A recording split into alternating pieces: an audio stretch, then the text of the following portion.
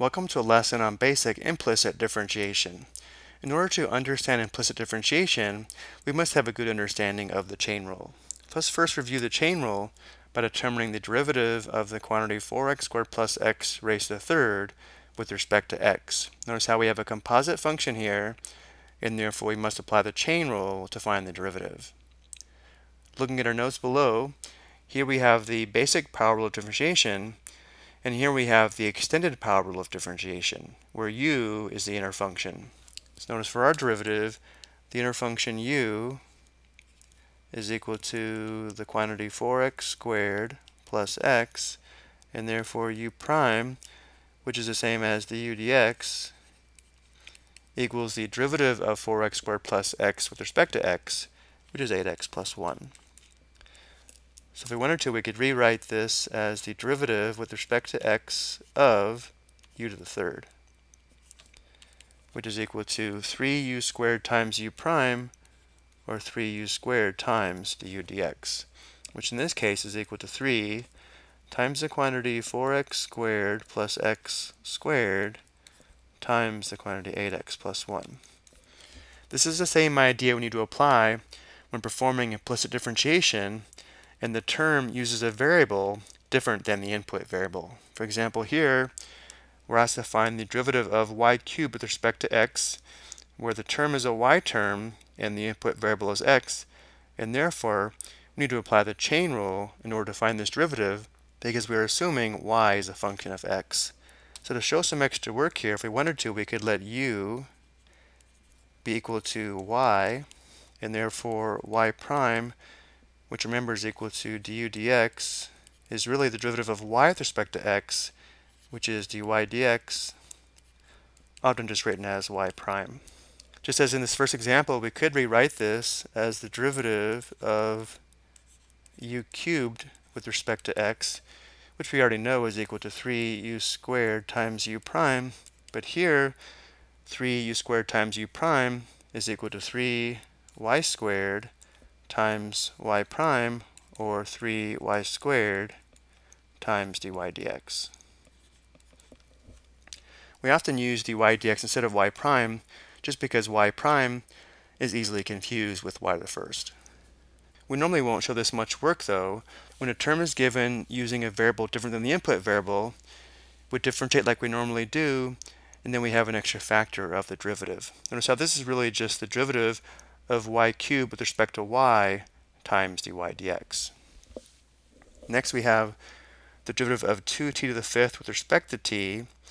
Notice in this derivative, the term is a t term, and the input variable is also t, and therefore the chain rule is not required. We differentiate as we normally do. So the derivative of 2t to the fifth with respect to t is just 10t to the fourth. But I do want to point out that if we did to apply the chain rule, it would not affect the derivative. For example, if we did let u be equal to t, u prime is really just du dt, and the derivative of t with respect to t is just 1. So multiplying by 1, of course, would not change the derivative. Next we have the derivative of 2s to the fifth with respect to t. Notice how here, though, we have an s term, and the input variable is t, and therefore we need to apply the chain rule where we're assuming s is a function of t.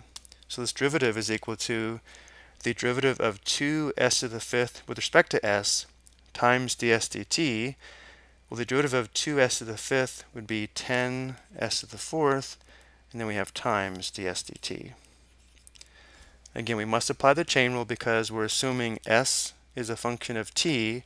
So if we did let u equal s, u prime would be equal to ds dt.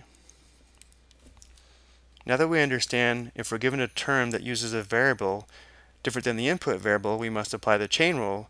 Let's go over the formal rules on how to perform implicit differentiation. For these notes, we're assuming we're given an equation that uses the variables x and y, where x is the input variable and y is the output variable. So step 1 would differentiate both sides of the equation with respect to x. Step 2, we apply the rules of differentiation as necessary. Anytime an expression involving y is differentiated, dy dx will be a factor in the result, again because of the chain rule. Step 2, we isolate the dy dx terms on one side of the equation. Step 4, if there's more than one dy dx term, we factor out the dy dx. And finally, step 5, we divide both sides of the equation to isolate dy dx. And let's look at one example before we go. We're asked to differentiate with respect to x. So the first step is we differentiate both sides of the equation with respect to x. Now focusing on the left side, we know the input variable is x, and because this is a y term and so is this, when we differentiate these terms, we'll have an extra factor of dy dx. And notice how these two terms are x terms, and therefore we do not have an extra factor of dy dx. So the derivative of y cubed with respect to x is 3y squared times dy dx, plus the derivative of 5y with respect to x is 5 times dy dx, minus the derivative of 2x to the fourth with respect to x would be 8x cubed, minus the derivative of x with respect to x is 1, equals the derivative of 12 with respect to x is 0. The next step is to isolate the dy dx terms. So we add 8x cubed and add 1 to both sides, which gives us this equation. Notice how we have two dy dx terms on the left side. So now we factor out dy dx from those two terms, giving us dy dx times the quantity 3y squared plus 5 on the left. And our last step is to divide in order to solve for dy dx, which gives us our derivative. I hope you found this helpful.